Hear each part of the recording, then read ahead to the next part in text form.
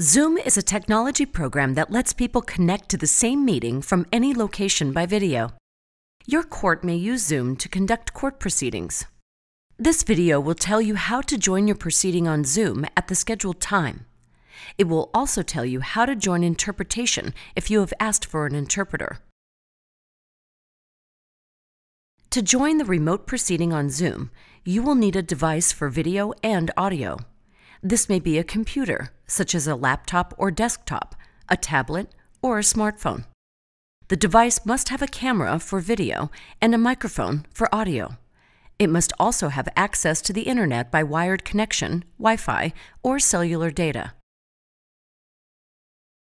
If you do not have access to one of these devices, you may be able to dial into a remote court proceeding on Zoom using a landline or mobile phone. Notify the court if you need this option, particularly if you need interpretation.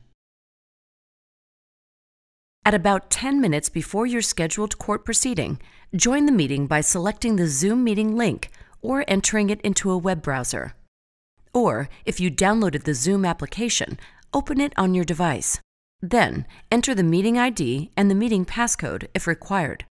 You can find this information in the invitation you received from the court. Keep in mind, if using the Zoom application, be sure that you have downloaded all the latest updates, particularly if you have previously installed the application onto your device. If you are using a computer and you did not download the Zoom application, you can go to zoom.us/join on any web browser. Enter the meeting ID and select Join. Zoom will ask you if you would like to download the application or join via a web browser. Select Join from your browser. You may also be prompted to enter your name when joining, particularly if you have not connected to Zoom on your device before. Be sure to enter your full name and that it does not show up as iPhone, your phone number, or another family member's name. This will help the court identify you. Zoom will also prompt you to connect to audio and video. Be sure to allow access to your camera and select Join with Video if prompted. If asked how you want to join audio, select your device's audio or connect over Wi-Fi. On a phone or tablet, you may also connect using cellular data if you prefer. Note that data rates apply. If your device does not have a microphone, you can use a telephone for audio. Refer to the meeting invitation and call one of the phone numbers listed. Follow the prompts to enter your meeting ID and passcode if required. Again, notify the court if you will be dialing in, especially if you need an interpreter. When you join, you may need to wait until the court starts the meeting or lets you into the meeting. If this happens, you will see a notification to wait until the host lets you in. If there are other cases before yours, you may have to wait a while until your case is called. When the court lets you in, you will see the other participants on screen. Make sure you can see them clearly and that they can see you. On a computer, you may need to select Gallery View from the View menu to see all participants. Selecting Speaker View will only show the person speaking.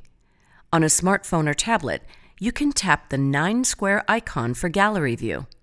You may have to swipe to see all of the other participants.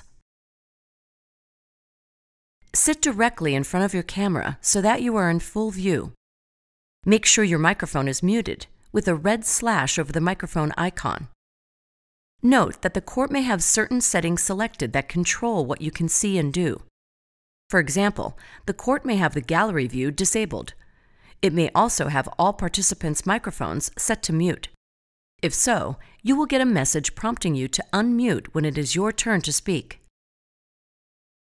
If you have asked for an interpreter for your court proceeding, you must select a language channel when you join the meeting. On a computer, select the globe icon on the toolbar. Then, select the language you wish to speak in and hear. On a tablet or smartphone, select the More or 3 dots icon. Select Language Interpretation from the menu that appears, and then select your language. Be sure to select Done to confirm your selection and be placed into your language channel. Once in your language channel, you will hear the interpreter speaking. You will also hear the English-speaking parties at a very low volume. If you do not want to hear the English-speaking parties, select Mute Original Audio from the Language Interpretation menu.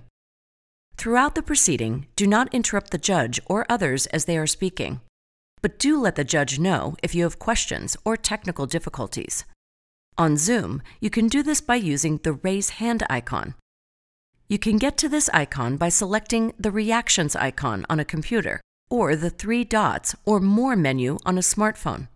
Using the Raise Hand icon will place a small hand next to your name and over your video.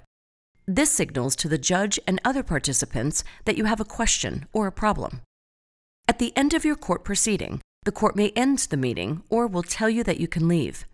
Select the red Leave Meeting button to exit the meeting. We hope this video has helped you get ready to attend your remote court proceeding on Zoom. You may also want to watch Preparing for Your Remote Court Proceeding on Zoom, as well as review the accompanying resources. Check your local court's website for contact information. The court's website may also include direct links to appear via video or phone. Thank you.